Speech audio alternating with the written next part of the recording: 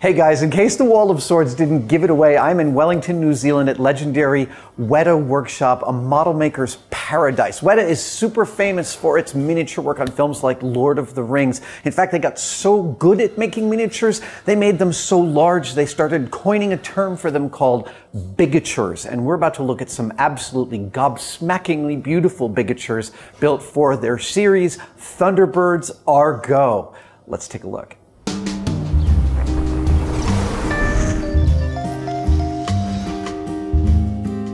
Ben, tell me where we're standing. What's going on behind us here? Behind us here is one of the more elaborate and somewhat magnificent miniatures from season 1, the 1:12 scale Tracy Island lounge and house. Now when you say magnificent, I don't even think that comes close to describing what it's like to be here. This is, I mean, Weta is famous for bigatures, giant miniatures. Yeah. But how many people spent how long making this miniature? This was a tricky miniature to build. It was probably about maybe 16 to 18 technicians working on this thing, 12 weeks. 12 weeks of labour. Yeah, it is fast, and it's the world of Thunderbirds. And when you compare it to miniature-based movies in the past, we had to up the ante in terms of how quick we made these things. Yeah. But having a miniature build background, you didn't want to compromise on quality. No. So this is the result. Is a pretty cool looking model. So for reference, 1/12 scale is twice dollhouse scale. Correct. Is that right? Yes. Yeah. So you'd see a person would be about that big at 1:12. That's 6 inches tall. Yeah, about 6 inches, something like that. And now it just occurred to me that 1/12 scale is actually a remnant of imperial measurements. So is that just a giant nightmare in metric? it is, but it's funny though, because when you talk in scale and deal with scale, you just go into that mindset and you separate it out. But then if we're making sets, we revert straight away back to metric, with measurements in millimeters and all that kind of stuff. So it's interesting, and when describing things to American clients, because obviously the show's now with Amazon, which is awesome. You have to every time you say, oh, it's about 300 millimeters, it's like, oh yeah, what's that in inches? So I've got the app on my phone. Oh, you now. do? All right. Yeah. We used to run into trouble at Industrial Light and Magic with some scales, like 1/16 scale, but sometimes we'd build something to 1/16 inch scale. Oh, gosh. Right? Those are where all of a sudden someone delivers something like Stonehenge. No, this isn't the only scale you guys were working in. No, we multiple scales. And the good thing about Thunderbirds personally is I honed my ability to recognize and choose a scale just from my head. You know, I used to look at charts and all that kind of stuff, and we didn't have time to do that. So we got very good at jumping between scales, and even just looking at a storyboard, we could pretty much immediately tell that's got to be 1/6, 1/12, 1/24. And 90% of the time we'd be right. So and how do you film on a set like this? Are you climbing all over it? Are you able to? So the set was built with the practicalities of shooting in mind and shooting in a hurry, because another big important fact about Thunderbirds is, okay, I'll just give you a few shoot facts. On a back on the day on King Kong or Lord of the Rings, we probably would have got 1 or 2 shots maybe every 3 days, because you're shooting MoCon, you're shooting multiple passes. Yeah. Mm-hmm. Thunderbirds, we were averaging about 27 shots a day. So it puts it in, you know. That means you can't just think like a model maker. You have to also think like the filmmaker. Correct. And you have to think, how do they practically get their camera in here quickly? So, for example, here, this whole pool section, the whole thing gets removed if we want to get the camera in the lounge and get all the coverage. So we started, I think when we shot this, we started with that out. We had the camera in, we did all the coverage in the lounge. When we were happy with that, this came back in. We did all the coverage around the pool. And the last thing was all the rocks came in, and we did the nice big wide establishers that you see in the show. Everything's got a steel armature inside it. So I can stand up on this, and obviously with shoes off, and so the model makers could, if they needed to, they could safely climb up and carefully adjust set dressing for continuity, that kind of thing. So it was treated like a real set. And there's lots of practical lights on the set. You're able to individually control them all? Yes, yep. So everything, normally we'd have about 3 or 4 days of just practical lighting installment, and that all runs to a DMX board, and then we'd have them all labelled so we could bring up evening lighting, day lighting, different practicals at different times. Nice. That's such a huge part of the show, this miniatures, and I'm pretty sure we shot on it for 1 day. So all that build time, we got all our shots in 1 day. Wow. Yeah. So and it's got a secret here in the pool. It does. It does. People that are familiar with the show may know what we're talking about. I think they might. So this is basically where one very recognisable spacecraft comes out of with a big number 1 on the side of it. Yeah. Would you like to do the honours? Yeah, please. Thank you. Ah, yeah, the pool recedes underneath the house. That's the practical aspects of having to make the pool full of water and move. Yeah. That's a lot of engineering. Yeah, yeah. And pretty much all puppeteering is hand driven. We had very little, things on servos or all that kind of stuff just because of time and expense. So. Awesome. Oh my God, it's so beautiful. There's the pool, there's the house. Yeah, exact replica at a different scale. Do you sometimes you have some cognitive dissonance of working on something at multiple scales, making chairs, tiny chairs, even tinier? Yeah. It's you do, and it's almost like you kind of get lost in the scales, and you start getting a sense of deja vu as well. It's like I've been here before. Have I built this? Yeah, have I built this already? But I'm sure it was bigger. So this was actually built first before the 12th. Oh, okay. But obviously we had very set plans, and we could go into obviously more detail when we built the 12th and add more things, because you only ever see this wide being the scale that it is. And the mountain here, is this carved in urethane foam? Correct, yeah. Okay. This is basically taken from, we have big silicon rock molds. That's what I was just going to ask. And those, Yeah. you have some of those from Lord of the Rings and from other projects you guys have done? Yes, yep, from Lord of the Rings, from King Kong, from Narnia. There's a whole stack, and we also got some freshly cast rock as well. Right. There's a really good cliff, a local cliff. It's a local secret, the Rock Society in Wellington. So then we cast out big panels. This was built as a 3D model, so we could get all the shapes right. And then we cut all the rock up into panels, stitch it together with kebab sticks, builder's foam in between, and then that's all carved out again, and it becomes a one big, natural-looking piece of geology. And can some of these fly out so that you can have access? No, this was all one set. Wow. This was another big shoot. I think this is also very early on. This is on a big steel frame, this whole island. Right. The reason it had to be on a big steel frame is because being polystyrene and being foam rock, it floated. It wanted to float, and we had to have the whole thing in a giant wet set. Oh, wow. So this whole thing sat in 200 mils of water. Oh my God, practical water. Yeah. And it was a real, it's really hard. It's easy to make things float. It's really hard to make them sink. Oh, I know.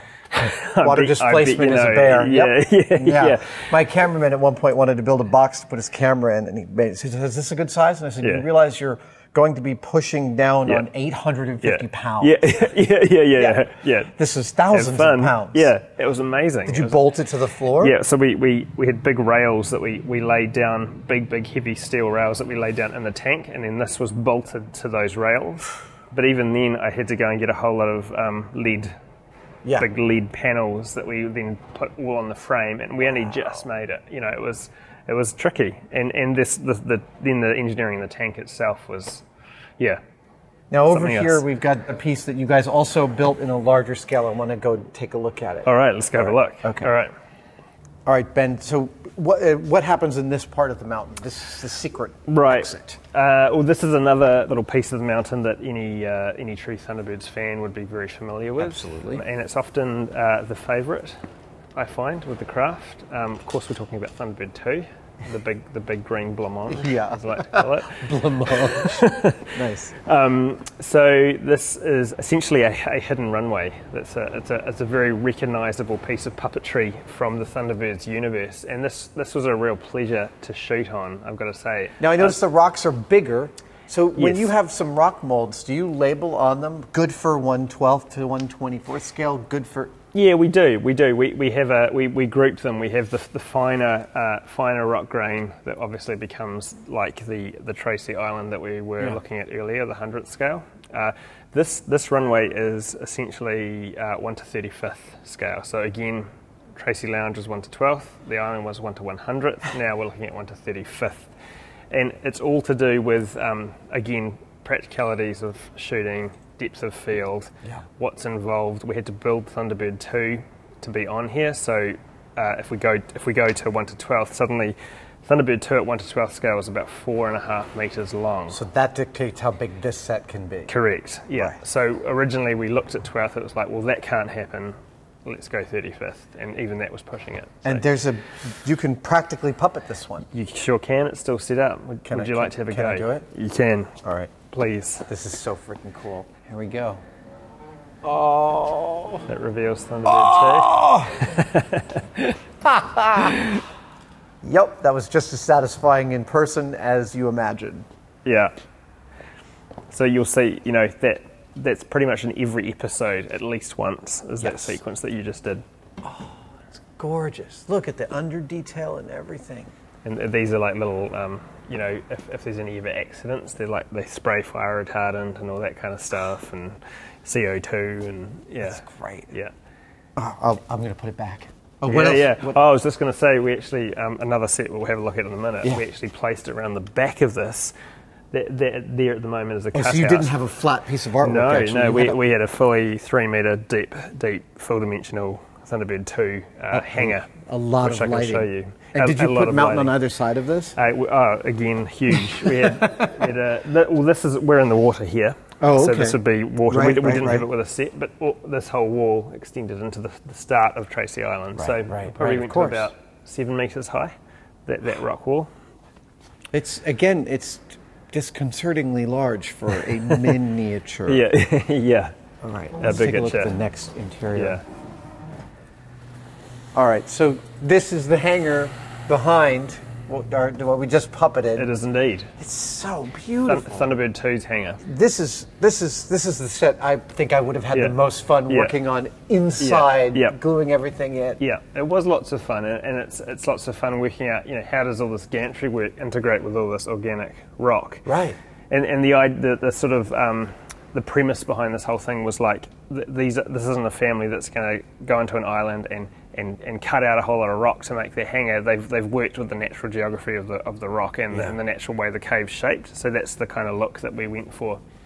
It sort of like goes right to a kid's mind of what you want a secret. It is everything you want a secret hideout to be. Yeah, absolutely. Yeah. Is this practical? Does it move? Yeah, we are practical in that we had a piece of nylon. Pulling it across. And the other important thing about this show is, yes, it's pushing the miniature thing, and which I'm very passionate about, but also I'm just as passionate about how we integrate it with the CG. The element of the show, which is the ships, the characters, and I think it's always important to keep that in mind when you're building the miniatures, because they have to integrate. And I think that's one thing the show's been very successful at is that marrying of the two disciplines together, and that makes it quite a unique show, you know. And that also goes to show, I mean, the kind of integration that happens here at Weta that I see from knowing folks here is that.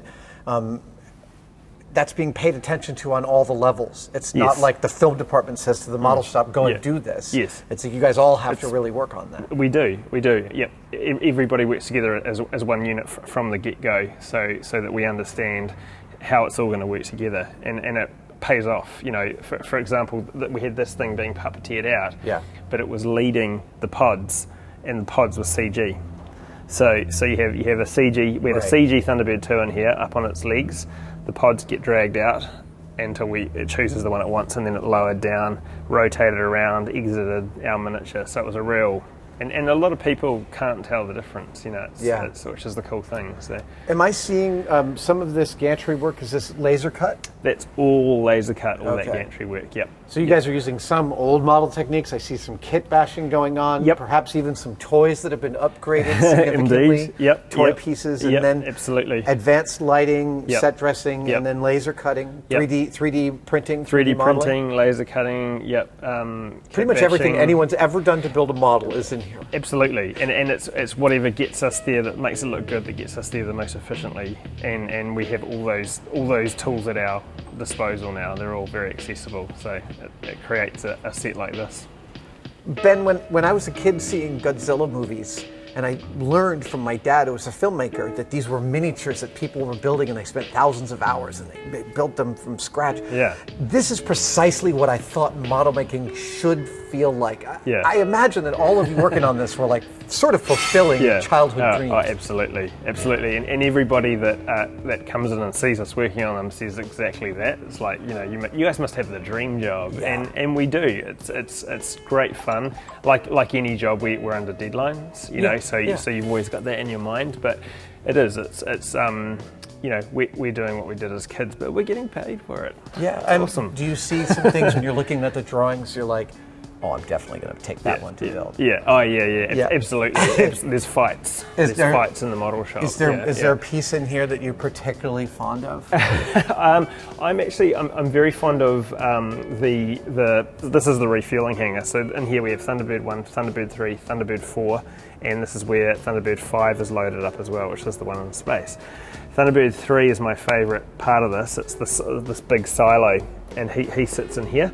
Yeah. And to get this to work, it was quite hard because we had to practically have the silo close for Thunderbird 2 to take off. Of course. Right, and but what we found is when we first started rehearsing, I was up there on a big handle turning it, but when I turned it, the whole set did this.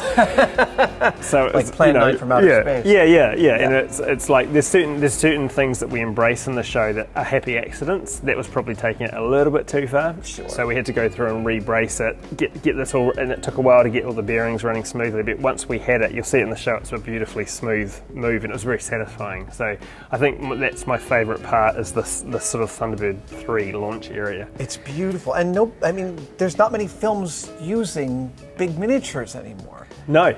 As set extensions, even it's mostly CG now. So you know, I did some of these for Industrial Light and Magic, and then watched as the jobs went away. Yeah. So it must be lovely to go back to these. It is lovely, and I have a background in miniatures on movies, but there was a huge gap in my career where there were no miniatures, and then this came back, and so it was a real pleasure to jump back on this. And I'm really hoping, you know, maybe it'll ignite something back into the industry and well, I mean, it's seeing miniatures like this that got me interested in film, that got Peter and Richard interested in it. You know, it's like these are the things that we all grew up on. And we haven't even seen all of the incredible miniatures you guys have built. No, and that brings me to a fact. Season 1 we built 120 models and miniatures, separate sets. 120 for one season. Season 2 we built about 87, but they were bigger. Oh my God. So, you know, huge numbers, huge turnaround. And where we're standing, this is actually publicly accessible. The public can come take a look at these sets in Wellington. Absolutely, the public can come and do what you've just done. They can come and have a look at the puppeteering Thunderbird 2 palm trees. It's here in Wellington, and it's open to the public. This must be one of the very few things that gets a whole bunch of 10-year-olds to actually pay attention for more than a minute. It's amazing to watch. Amazing to watch. Mesmerized. You're inspiring a whole other generation of craftspeople, filmmakers, model makers. Absolutely, and that's really satisfying. And you get that combination of maybe it's igniting something in the kids that they could do this as a career, and plus their mums and dads are just as mesmerised as they are, because it brings back memories for them. So it's you know, without sounding cheesy, it's a whole thing the whole family can enjoy, which is awesome. Again, you know, Weta takes the artifacts of its construction really seriously and archives them and keeps them extant so that they can be enjoyed later. And I really appreciate that when I come here and everything is all over the place. It's beautiful. Yeah, it is beautiful, and we as model makers appreciate it because it preserves them really nicely, and you know, which can be a hard thing to do. Absolutely. Ben, thank you so much for showing me a little bit of the Thunderbirds universe. It's absolutely gobsmacking. You're welcome. Lovely to meet you.